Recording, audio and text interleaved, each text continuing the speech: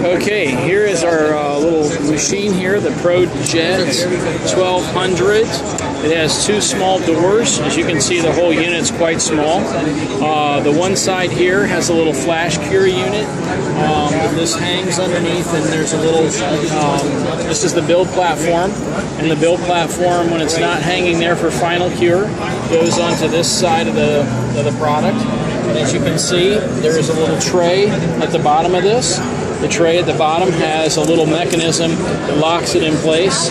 And then this little guy here, you lift up, the little tray comes out. And this little tray has some film in the bottom of it, and it would be covered with resin, and they said it has like a little foil top. You pull off, you drop into the machine, and you seat it down, and you're good to go.